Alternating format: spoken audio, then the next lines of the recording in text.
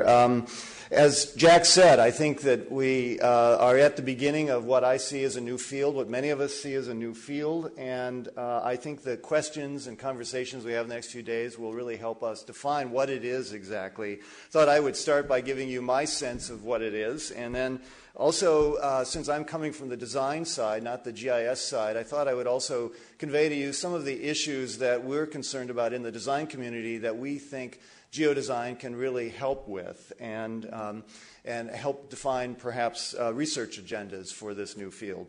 As Jack said, GeoDesign is sort of the coming together of geography, the study of the Earth, and distribution of life on it, geospatial technologies, which look at spatial software and the analytics related to that, coming together with design, which, as the computer scientist Herb Simon defines it, is the transformation of existing conditions into preferred ones. So one of the things that the design community is often interested in is not just making things look attractive, which tends to be the popular impression of what designers do, but actually make things work in the world and improve that function. And as I think you'll see in a moment, I want to make an argument that the design community hasn't been doing necessarily a very good job related to that, particularly when it gets to issues of sustainability and social justice. GeoDesign, I think, brings together two fields, both of whom have spatial thinking at their core. Spatial thinking, spatial analysis, the spatial allocation of information, resources, human activities. We share that. That is something that binds us together. To me, what's also interesting about GeoDesign is it has a powerful temporal side to it, which is that geography is a social science that looks at the way the world is and the way the world was. Design is a field that looks at the way the world could be. So GeoDesign is bringing together temporally two fields, one of which looks at the world from the past up to the present, the other one looks sort of from the present out to the future. And therein lies, I think, its capacity to enable us to address problems that we haven't been very good at addressing up to now. So, for example, as a social science, geography, geospatial thinking is analytical, it's empirical, and it's inductive.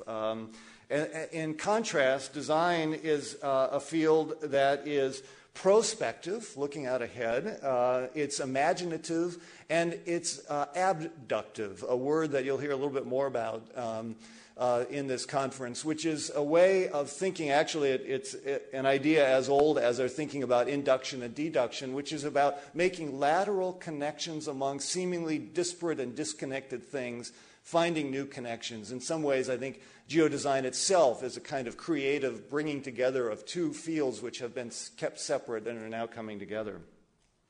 But I think, since I'm not a GIS scientist, I thought that it might be most useful in my comments to talk about what are some of the problems we see from the design community that GeoDesign can help with.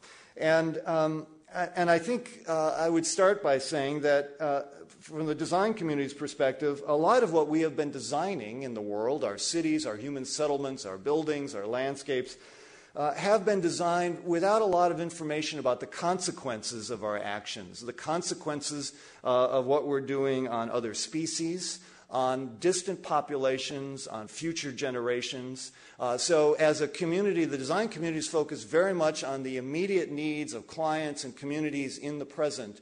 And yet we've been having an enormous impact on the planet, way beyond what we have data to understand. And as GeoDesign can bring data to bear on those design decisions, it will profoundly change the way we live and the way we inhabit the planet. And so I think that from that, I would like to make the argument that because we've been designing the world without this data-rich knowledge of consequences, we've created a situation in which we have made ourselves as a species rather vulnerable on the planet. Which to me gives a kind of urgency to GeoDesign. This is not something we have a lot of time to develop. If we don't develop these tools and start enacting them, we ourselves are going to be increasingly threatened. And this gets to my first point, which is an idea that Thomas Friedman and others, such as a faculty member at the University of Washington, David Barash, have made, which is to make the argument that we have basically created an enormous Ponzi scheme with the planet. That humans have developed a scheme over the last several hundred years in which we suck resources and exploit labor around the planet in order to maintain ourselves. And as we know from Madoff, Ponzi schemes cannot be sustained. They eventually run off the planet, as this diagram shows. And that's exactly what's happened. We are now off the planet. It takes more than one Earth to sustain ourselves at our current population and levels of consumption, let alone the exponential growth that we are in. Now, for as objectionable of what Madoff did, he really will, I think, be historically recognized for doing two things. He helped us realize that if you make the Ponzi scheme big enough, two things happen. One, it is something that it becomes very difficult to see. And it also is something that we want to deny as occurring. We have so much invested in the world as it is that we don't want to recognize that, in fact, we can't sustain it. So one of the ways in which the design community thinks about Ponzi schemes is what an engineer would call a fracture-critical system. And to give you a sense of what that is, this is a photo of the I-35W bridge in Minneapolis, which was a fracture-critical bridge structure. And fracture-critical systems are such that they've taken all of the redundancy out of the system. They've become so efficient that if any one part fails, the entire structure collapses catastrophically. And I want to make the argument that that is a metaphor for the world we have designed for ourselves. That this is not an isolated experience. In fact, this is the infrastructure upon which we are now living.